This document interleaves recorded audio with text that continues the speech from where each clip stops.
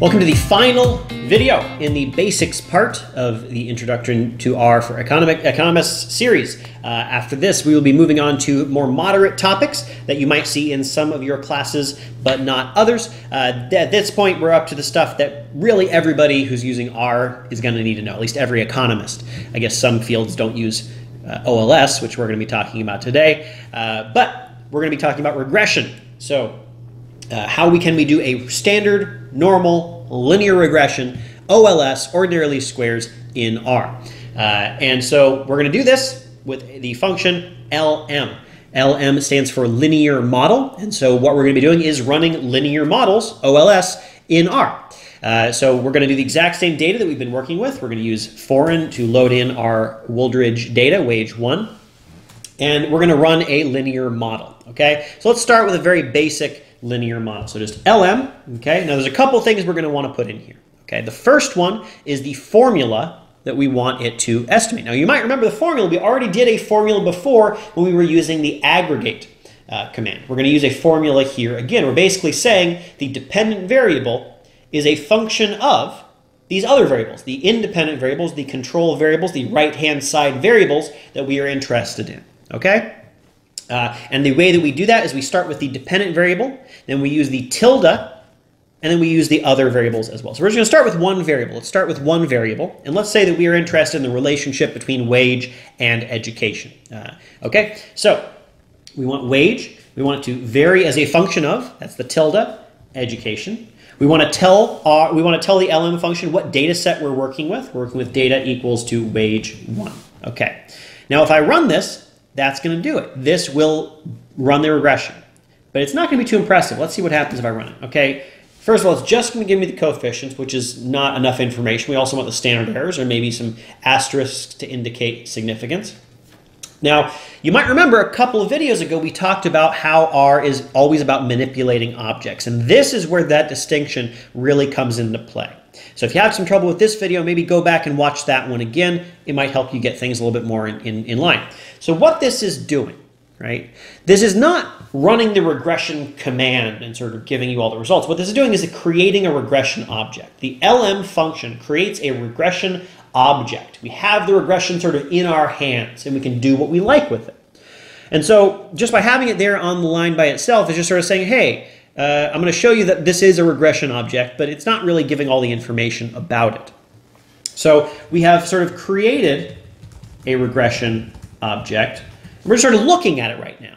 Just like any other object, if we want to do stuff with it, we need to store it or put it through some other function that's going to do something with that regression object. So let's store it. So let's say our model 1 is right here. So if I do this, it's not going to output anything, but it is going to store our model over here in our environment, right? So now our regression is not just it hasn't just like run, it's being stored over here, right? We still have that object in our environment. We can look at it, we can click on it, we can touch it, we can play with it. It's got all this stuff in it, right? Which it didn't show us before, but we are going to be able to make use of. So we've run our regression. And what can we do to actually look at it? We've seen when we just put in the regression by itself, and by the way, if I just put model 1 in, it'll do the exact same thing as we did before. It'll show the same coefficients. How can we actually look at the results of this regression? Now, there's two ways to do this. One is to go back to summary. Summary isn't just for summary statistics, as we used it in the one variable summary statistics video. It's also for giving summaries of other objects, like regression objects. So if I put summary around this, it will show me a little bit more information. It'll give me more information about this regression. So it'll give me information about the residuals, so this distribution of the residuals. It'll show me the coefficients. Now I've got the estimates and the standard error and the t-value and the p-value, as well as some stars to indicate significance. Couple things to note about this. One, this is kind of ugly. And some of the information that we might be interested in is not included in the table format, sort of down here in a mess. Second thing to note, and this is important to keep in mind, is that the stars are not the economics standard stars. Now, what the stars mean varies from field to field. In economics, typically, 1 star means that something is statistically significant at the 10% level. 2 stars means it's significant at the 5% level. 3 stars means it's significant at the 1% level. That's not how summary, as a function, gives us stars. Instead, what it sort of shifted down one. So the 10% level is indicated by a period. The 5% level is indicated by 1 star. The 1% level is indicated by 2 stars, and the 0.1% level is indicated by 3 stars. Okay, so everything sort of shifted over 1. Yeah, so that's summary. So we want to maybe look at it in a slightly different way, maybe that way that looks nicer and is more amenable to economic standards. And we're going to come back to the Stargazer package. So let's load in Stargazer once again. Okay, and instead of putting it through summary, we're going to put it through Stargazer. Now, last time we had to do a whole bunch of stuff with, subset and making sure that we were feeding it a data frame. Stargazer doesn't just take data frames, it also takes regression objects and gives us nice looking regression tables. So I just want to tell it that I want a text type table, and it will give me this nice looking regression table right here, right? Doesn't that look good? So it's got everything in a table. And there we go. We can also, of course, just like last time, feed this out to a file. So if I want to feed out an HTML version, I do that. You'll just put it right in my working directory right here. As soon as it finishes doing it, there we go. I can open this up in my browser, copy that right into Word, do whatever I need to do with it. The other nice thing about using Stargazer to look at this is that you can put multiple regressions together in the same table. So let's create a second regression object. Let's say instead of regressing wage on education, we're going to regress wage on, job tenure.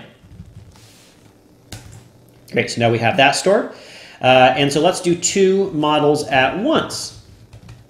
I guess let's add in some comments before we get away from ourselves. So summary of the model, nicer table with Stargazer, feed out the table to a file. And now we're going to do multiple models at once, and it will create one table with one model in each column. So all I got to do is put in the second model there as a second option. If I do this, I had it still on the feeding it out option. So if I open this back up, you can see I now have 2 regressions sitting right next to each other. It's all lined up properly. It all looks good. And forgot to mention this last time, but the stars are the economics standard stars. So 1 star for significant at the 10% level, 2 stars for significant at the 5% level, 3 stars for significant at the 1% level. Great. So Stargazer is sort of our key. I told you to be coming back. It's a very useful package for us. So that's the basics of how we can create a regression object and then how we can display the results of that regression. Let's go back and one more thing I want to talk about is these formulas. How can we get a little bit more detail in these formulas? Let's say we want to regress on more than one object or more than one variable. Well, that's very easy. All we got to do is add in new variables. So let's say we want to regress on multiple variables at once. So let's say we want education and tenure and a bunch of other stuff. So all I got to do is add in the new variables that I want to regress on. So I want to regress wage on education, but I also want to regress it on tenure and let's say gender and whether you're married. And there we go. So now we're going to have 4 independent variables in our regression. If I run this, oops, I overwrote model 1. That's okay. Let's call it model 3. Let's run that again. So now we got model 3. Let's use Stargazer to look at our model 3. And we can see our table with all 4 control variables in there, and of course the constant. R will include the constant by default in your regression, even though I didn't include it directly. It'll just include it by default. If you want to do without a constant, by the way, think about what we did last time we wanted to get rid of something. When we were doing subset, we wanted to get rid of a variable. We did minus that variable. We're going to do that again here. So we're going to do same model, but without a constant. It's not too often you want to go without a constant, but you can. So I'm just going to do -1 because the constant is basically just regressing on the number 1. And so that's going to be what it is. And then we're going to give it out in a Stargazer command. So let's run it, do it, and then this time you can see that there's no constant in there. All right, that's the basics of it. There's of course, a lot of bells and whistles that we'll be getting to later, but that's the basic idea of how you can run ordinary least squares using the LM command, and then how you can look at the results of your regression using either summary, if you feel like it, or Stargazer if you want it to look nice, or you want to feed it out to a file that you can use elsewhere. That's it for basics. I will see you in the moderate videos. Thank you.